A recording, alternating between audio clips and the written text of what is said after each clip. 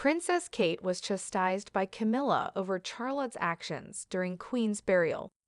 The moment Camilla told off Princess Kate during the late Queen Elizabeth II's funeral was made public by a lip reader. The encounter between Queen Camilla and Princess Kate during Queen Elizabeth II's royal burial, in which Camilla seems to scold the Princess of Wales, has been examined by a lip reader.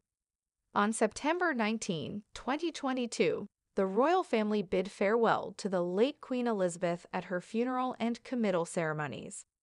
Prince George and Princess Charlotte once stood in queue behind King Charles and the more senior royals at the ceremony.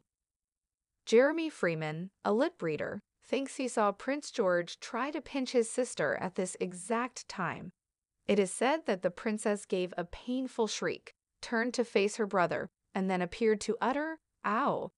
But Camilla seemed irritated by the whole thing. She scowled, gestured to Charlotte, and turned to face Kate, murmuring, "Take her." As reported by The Sun, and based on observations made by keen-eyed royal admirers, Charlotte was seen throughout the day imparting knowledge to her brother. Lip readers interpret Charlotte's alleged mouthing of something to George at one point as saying, "You need to bow."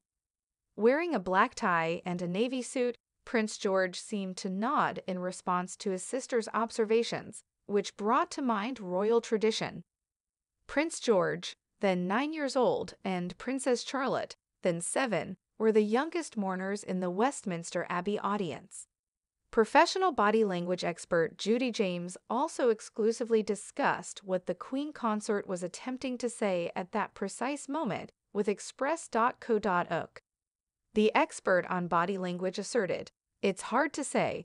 Camilla appears to turn and start talking to tiny Charlotte, who is standing next to but slightly behind her, as she clutches her purse firmly with both hands and looks aside." It's difficult to pinpoint the exact moment without Kate's answer, so it may be deceptive, and we are unable to observe with whom Camilla makes eye contact. On September 19, 2022, the state funeral was held after a period of national mourning. Hundreds of thousands of people came to Westminster to see the king lie in state throughout that period. The Treasury stated that the government spent £162 million for Queen Elizabeth II's burial. The Home Office, which contributed £74 million to the event, paid for the majority of the expenses.